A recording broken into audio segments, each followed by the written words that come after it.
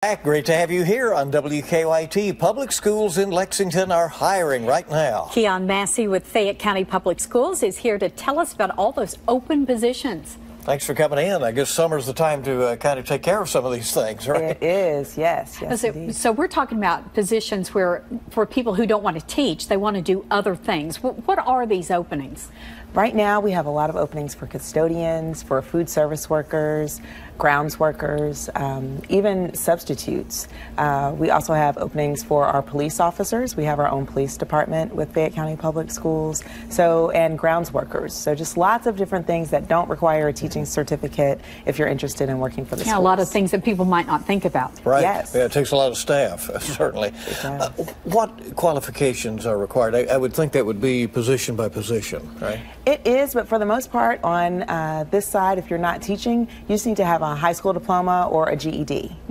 And for our paraeducator positions, you should have 48 college credit hours. But if you don't, there is a state test that we actually give. We administer that test, and you can take that, and we'll get you in process. Background check required? Absolutely, yes. We initially ask for one through the Administrative Office of the Courts. That's part of the application process. And then once you're hired, you have to be able to pass a fingerprint through the FBI and the state.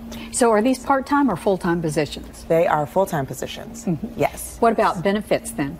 We do. We offer benefits. We offer health, dental, vision, life insurance, and then also short-term disability and long-term disability as well. Kiyon, what would you say the best thing is about working for the school system? Honestly, the best thing is the kids. Even if you are not in a classroom, you still have an opportunity to make a difference in the life of a student. Like our custodians and even our grounds workers have an opportunity to interact with our kids every day, and just the conversations that you have and the joy that they bring. And then our benefits are really good too. When you work for us, typically you don't have to work over winter break, and we all get spring break off, and so everybody likes that. That occasional snow day might come along. Yes. Well, and I just think you get a certain energy when you're working around kids. I really think that's a great place to be. Now, you did mention substitute teaching. Are the qualifications different for that? They are, yes. And if you want to be a substitute teacher, you just have to have 64 college credit hours. And there is an emergency sub-certificate that we work with the Standards Board to get you issued, but it's a very simple process. So. FCPS.net. Correct. Right, for information about the jobs. Folks can click on there, see what's available, see if they might be interested.